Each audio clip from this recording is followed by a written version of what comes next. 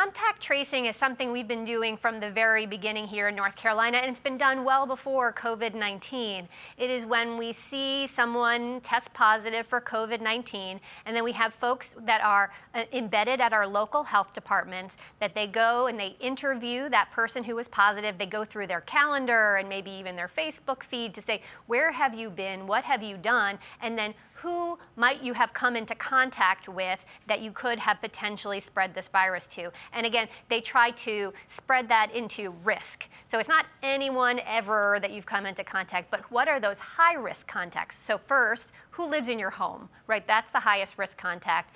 Second, who might you have been in contact with over a prolonged period of time? So within 6 feet for more than 10 minutes. And again, that's where the guidance, so that's a medium risk. And then low risk, as we've always been talking about, maybe you've been to, the grocery store and you've walked through the aisles. Now that's a low risk exposure, but obviously there is still some risk there. So our contact tracers do the work of identifying high risk, medium risk, low risk, and then work to contact those people to tell them that they may be at higher risk.